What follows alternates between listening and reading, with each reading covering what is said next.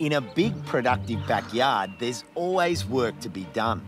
Spring brings with it a lot of new growth, and the soil is warming up for a bumper summer crop. I'm spending some time on a few simple yet important jobs you can do in a day to ensure your hard work all year keeps paying off.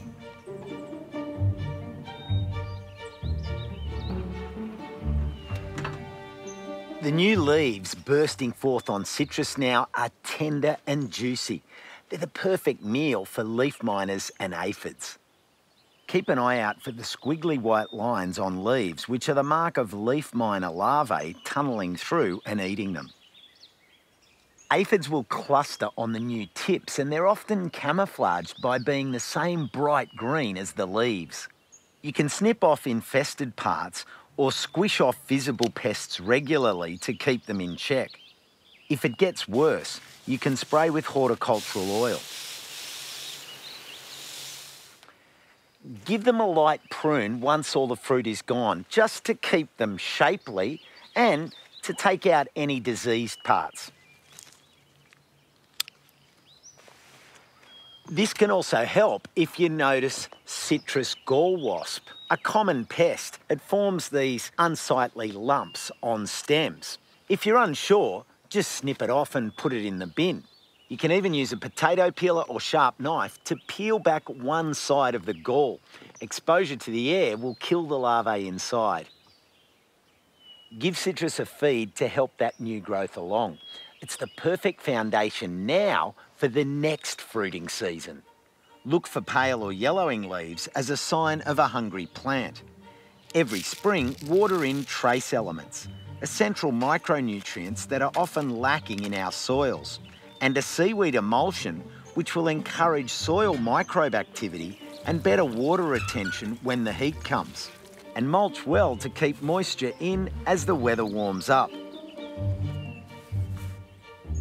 Lawns are taking off, and it's time to give them a bit of extra TLC.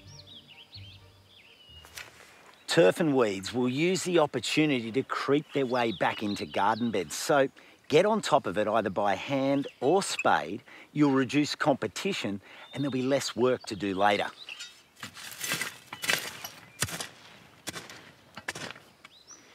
Bindi weeds will be taking hold too.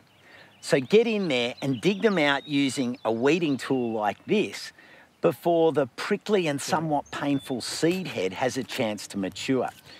This is quite therapeutic work. Just do it bit by bit. Lawns will love you for top dressing.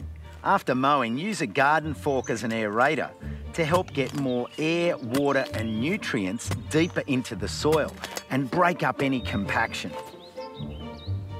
And then spread a thin layer of compost evenly over the area. It'll get rid of any ankle breakers and depressions.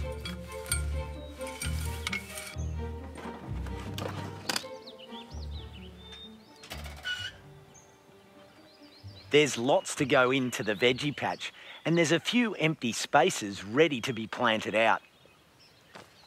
Succession planting means new seeds or seedlings are going in every few weeks to ensure a continuous supply.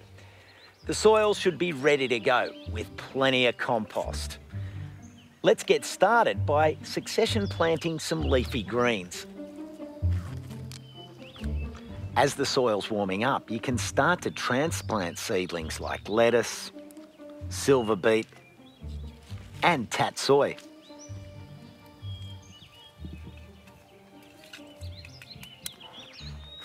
What's spring without a little bit of colour? I thought I'd put a band of sunflowers in here. These seeds are a variety that only grow to about 40 centimetres tall, so they're not going to shade the veggies. They like a moist, free draining and fertile soil. Once they grow up and they're in flower, it'll bring plenty of pollinators in and the veggies will love it. Lots of annuals are in bloom now. I'm putting in some marigolds, stocks and violets. Go on, get some fun and food for the insects into your garden. Now, you might be tempted, like all us gardeners, to put in lots of plants that are looking good in the nursery at the moment. But the thing you got to remember, if your place gets really hot, those plants mightn't get the chance to get their roots in and settled before the summer. To overcome this, what you can do is either put up some shade cloth over the area, or alternatively, you can plant those plants in pots, and that way you can move them around and out of that really intense daytime sun. Around now, there's always jobs to do in the garden, so it's time to spring into action.